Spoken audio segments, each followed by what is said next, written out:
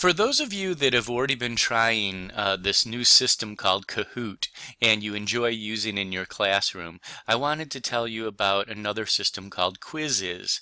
It has a similar game-like feel to Kahoot, except it allows students or groups of students to work at their own pace instead of everybody having to work together as an entire class.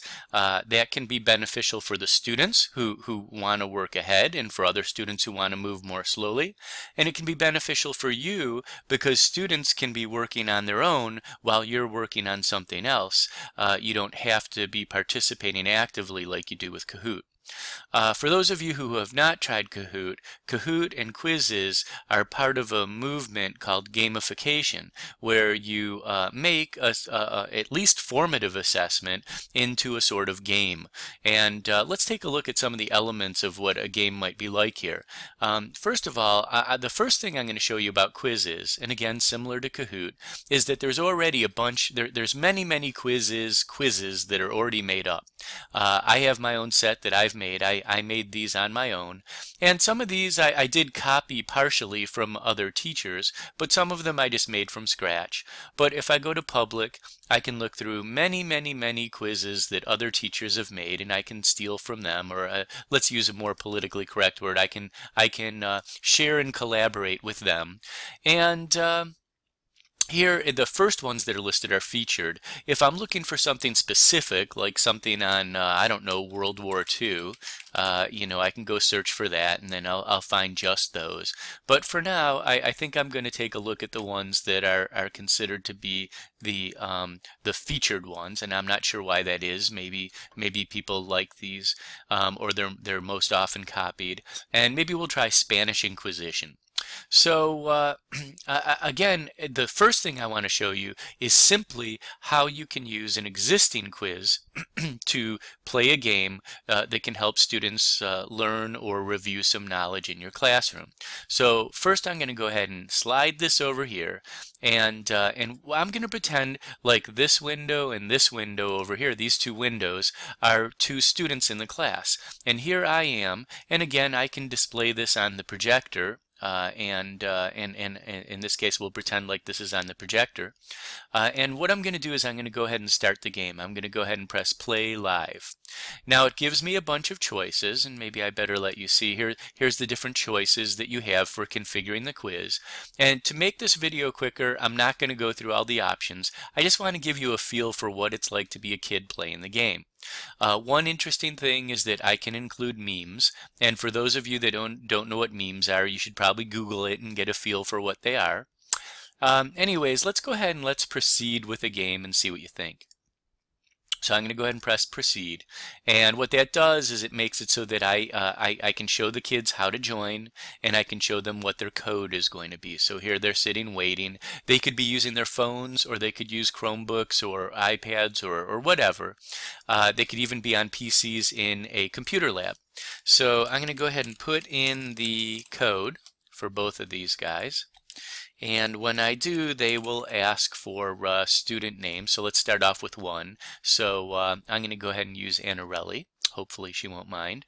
And over, let's go ahead and say join the game.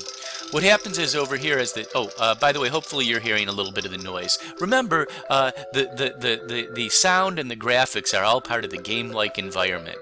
And now over here, if I see a name pop up that I don't like, I can go ahead and click on it, and it goes away. So if students try to take advantage of the situation, you can go ahead and X that out. I am going to go ahead and turn the sound off for a moment so that you can hear what I'm saying. Okay, I at least turned it down a little bit. And let's go ahead and let's have this other student join, and we'll go ahead and join this game. And again over here, now I can see the other students' names, and I can say students need to, usually what I say is you have to use your first name and last initial, and if I don't recognize first name and last initial, then I say goodbye to it. And that's how I let students join the game. Okay, so I'm going to go ahead and get this game started now that all the students that I know of have joined. Oh, again, I don't usually have every individual in the class join. Usually I have a few kids sitting together join as one team, and so they'll have the one student's name as their team name. So let's go ahead and let's start.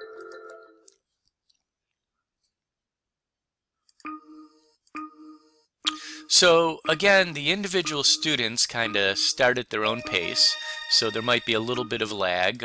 One student might actually be a little bit behind the other. And over here, what I get to see is I get to see a leaderboard. Now, if I had more students, there'd be more names, and the leaderboard would be more interesting. And also, I can stretch this out and keep it on the projector, and the leaderboard looks a little bit better. Let's go ahead and try to answer some questions. So here's what the student sees on their device. I'm going to go ahead and just press some buttons. I'm not trying to get a correct answer or trying to get an incorrect one. I just want to get something before the timer runs out. And then over here, it keeps track.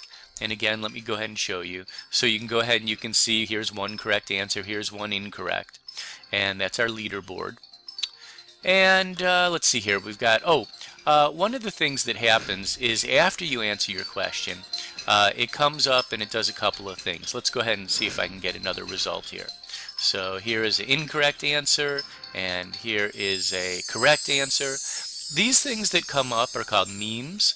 And the meme sort of makes it more fun to be told. If you get something correct, it's a little more fun, and hopefully we make something that's not too discouraging that tells you if you're wrong.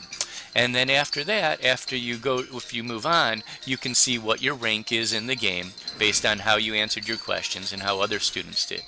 Up here you can see timers. You don't have to have timed questions. You can turn that off in the settings. I use the timers if I want the kids to be a bit more competitive and give the game a bit more energy. But if I want the kids to really focus on accuracy, I will just turn those timers off before I start the quiz, and this will not even be an issue.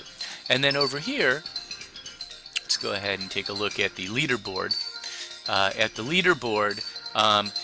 Again, no matter what, I'd like to see more green here and less red. Some of the kids are striving to get all the questions answered quickly, but I always tell the kids, I want to see more green. I want to see you getting correct answers. So let's see what we can do here. The timer's just about out, so let's get some answers in here. And those were both wrong. Maybe we can go ahead and maybe we'll try to get a couple correct answers in here so we can see a little bit more green on the leaderboard. Let's go ahead and take a look. So maybe this guy, there we go, there's a correct one, so more green should show up here, and then you get the correct meme, and then you get a higher ranking. And over here, let's try this one. So we get the green, so we should see more green on the leaderboard here.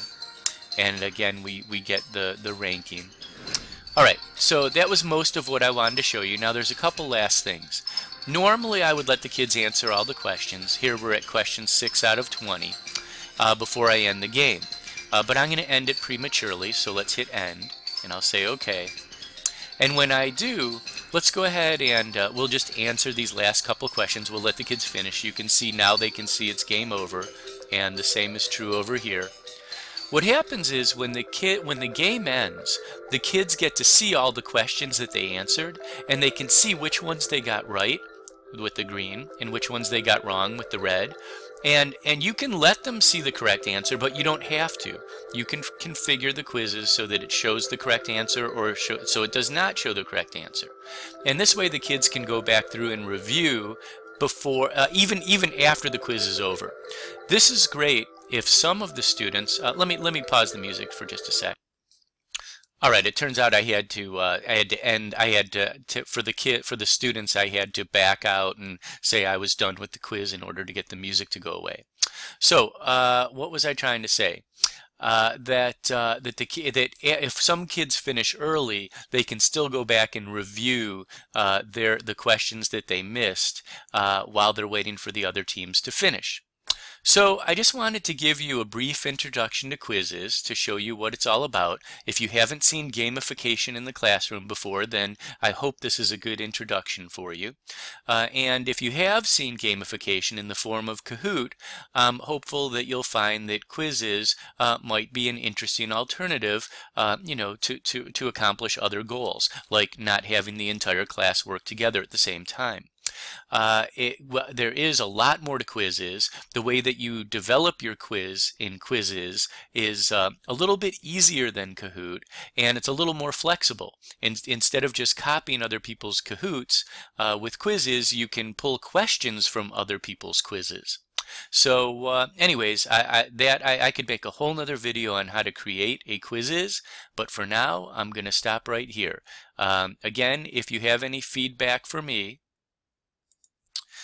please go to my webpage, thinkatorium.com. You can find it through the school's website, and I have a section for teachers. Here is where I have links to all the videos that I've created for you.